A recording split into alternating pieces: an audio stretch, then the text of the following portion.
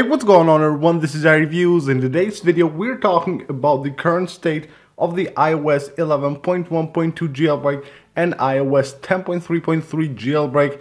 As this week we had a lot of things happening, we had tools released, and we're gonna talk all about that and also about the news that we have on the Substrate and Cydia update. So let's go ahead and get into it. And first of all, let's talk about the tools that have been released during this week. So there has been a new tool released for iOS 10.3.3 and it's called Goblin, and this will work on all 64-bit devices except the iPhone 7 and the 7 Plus, of course, because this method uses the KPP bypass that was used on YALU 10.2, so it won't support the iPhone 7 and the 7 Plus, but other 64-bit devices.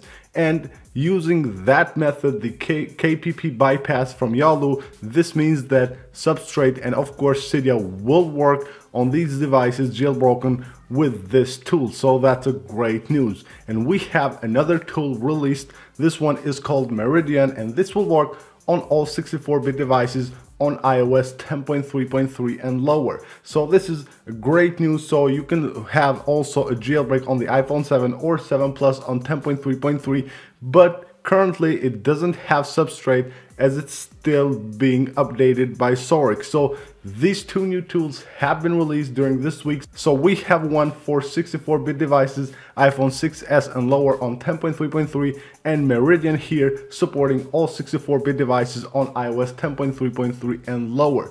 So right now the tools that I see are more serious and that we should keep an eye on are this one, Meridian, for iOS 10.3.3 and lower on all 64-bit devices, and LibreIOS for iOS 11.1.2 on all 64-bit devices. Both of these jailbreak tools use the KPP-less method, so they will have to wait for Substrate and Cydia to be updated to work with that method. So now that we have both of these tools released for iOS 10.3.3 and 11.1.2, the only part we're missing are the updates for Cydia and Substrate. So Soric yesterday commented on Reddit saying that he is almost done. So you can see the comment right here by Soric. Let me just zoom in here. So he is almost done with updating Substrate and also Cydia, of course, to work with the KPP-less method, and probably we might see these updates come out this